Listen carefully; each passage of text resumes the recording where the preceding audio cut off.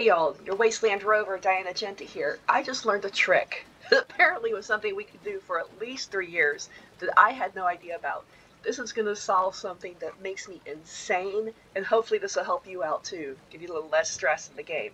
So, let me go to my Pip-Boy here. So I've got this power, see I've got my power armor named? You can do that. Instead of power armor chassis, power armor chassis, power armor chassis, you can name this, right? So I've got this pink power armor left over from, well, from Fosnox when I put a Charlie the Moo Moo head on it. But that doesn't matter. You highlight it, and then you click Inspect, right down here at the bottom. X for Inspect.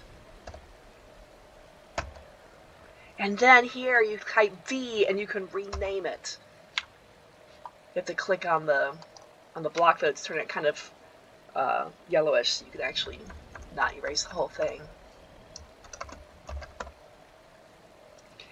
And there you go, hit enter. And now my power armor has a frickin' name, so I know which one it is, so I have to put down. Sometimes I carry 4 of these things if it's a special occasion. So I have to put down, figure out which one I want to move around by putting everything down. So I'm going to put Charlie back.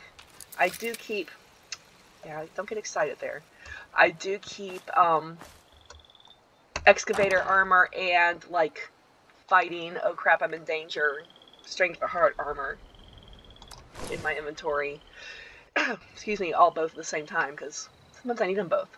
So, there you go, an amazing trick that is going to make me so much happier wandering the Wasteland. I hope it makes you happy too. Have a great day. Wasteland Rover out.